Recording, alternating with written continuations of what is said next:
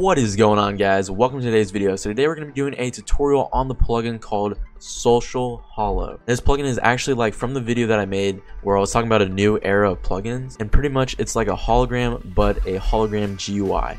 So it's holograms that you can interact with and click on. It's pretty freaking sweet. Anyways, guys, you can go ahead and download the plugin in the description, and there's like 3 other plugins that you need to download for this to work.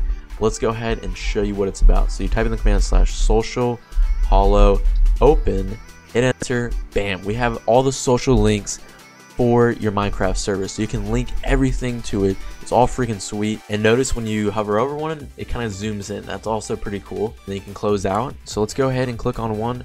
I haven't linked any of them, but you know, it would link it. So that's pretty cool. Your players can type this command in, or you can put this command on a sign if you have the right plugin, and then your players can just right click on it. It's pretty cool, and then it'll open up. It'll follow you around if you move. It's all sick. So obviously there's your own website, Discord channel, Instagram, Twitter, Facebook, and YouTube channel, all which you can link right here.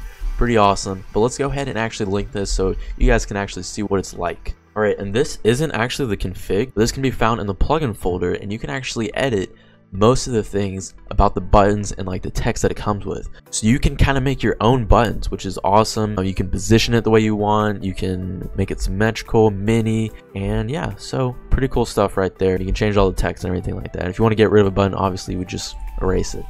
But yeah, that's not the config, so let's go ahead and actually link our stuff. Here in the config, this is where you actually include your URL for your website or whatever social media you have. Alright, so I went ahead and put in the social media that I can relate to. I don't have Facebook or Instagram or Discord, so go ahead and save your settings when you're done, and let me show you what it looks like. So back on the Minecraft server, let's go ahead and open it up with /SocialHolo open, hit enter, bam, here we are. I should have changed some text just to show you guys that you can actually edit, but I forgot to, so let me go ahead and click on the YouTube link. Bam, there's the YouTube link.